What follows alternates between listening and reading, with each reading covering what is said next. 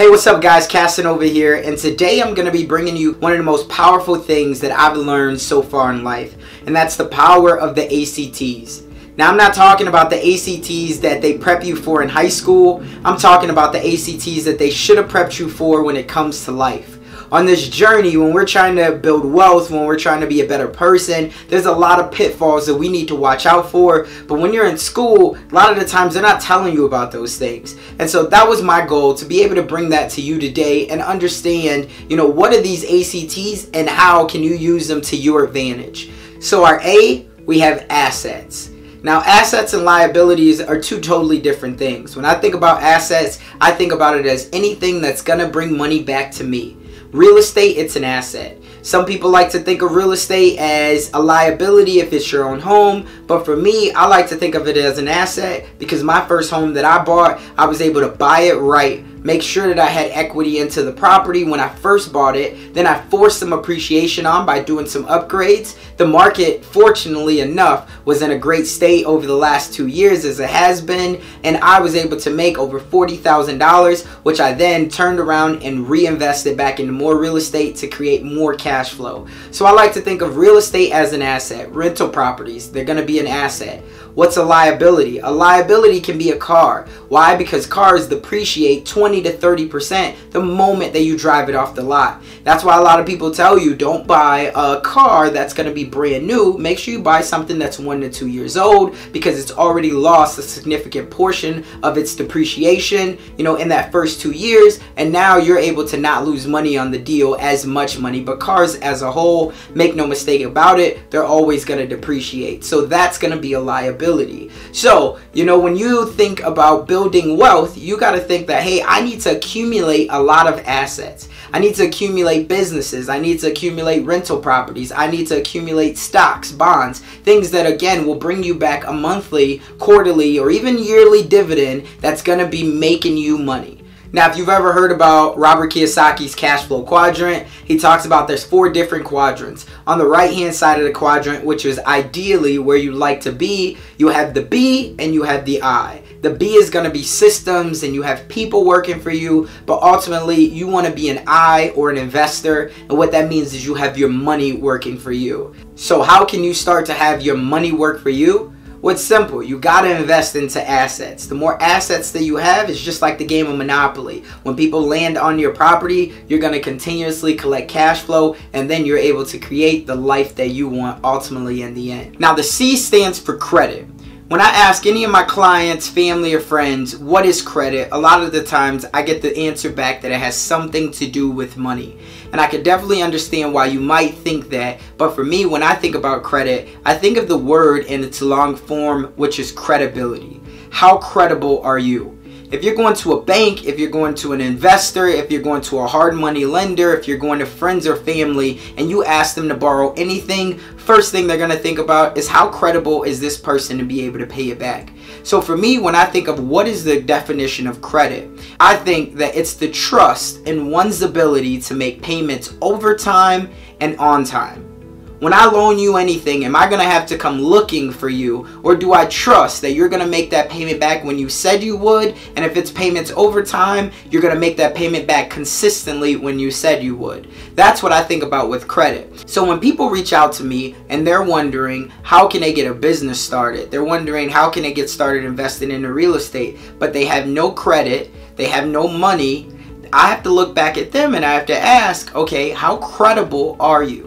So that's one thing I want to make sure that you're looking at, because when you first start out, when you're investing in anything, you're going to probably need to build up some credit.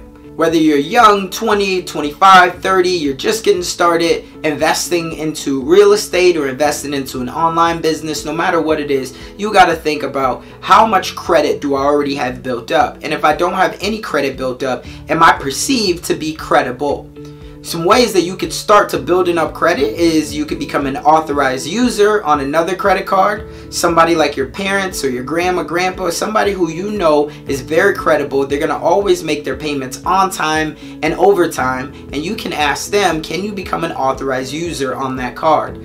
This is some way that you can help someone else build up credit as well, becoming an authorized user on your card. You don't have to give them a card, just sign them up as an authorized user, and then if you've had that account for 3, 5, 7, 10 years, the longer you've had that account open, the better in the eyes of the credit bureaus. So that's one way that you can help them. There's another way that you can do it. You can go out and you can get a secure credit card. And that's basically saying that you're borrowing against the money that you've already loaned up front. So if you have $250 to give to the bank up front, you can now borrow against that $250 every single month and show them that, again, you can make these payments on time and over time without them having to come look for you. Another one is going out to a bank and getting a secure loan. Same thing, you can put up a loan of $1,000 into an account and you can borrow against that, and you can show them that you'll make these payments. So those are a couple ways that you can look at building your credit or rebuilding your credit if you need to. But first and foremost, understand that credit is the ability to make payments over time and on time, and does someone else have trust in that ability within you? And the third one is T. Now when we talk about T, that stands for taxes. There's only two things that are guaranteed in life. I'm sure you've heard this, but it's death and taxes. How much taxes you choose to pay is up to you a lot of the times. The first thing that you have to do is you have to make sure you're connected with a CPA, a public accountant, somebody that can tell you what tax bracket that you're currently in and what you can do to try to minimize those tax brackets. Now, for me, I'm not a CPA, I don't give legal advice and I don't give tax advice, but I do have a special CPA that's on my team that every year I do tax planning towards the end of the year, and he tells me where I need to be putting money legally just to make sure that I can minimize the amount of taxes that I'm paying.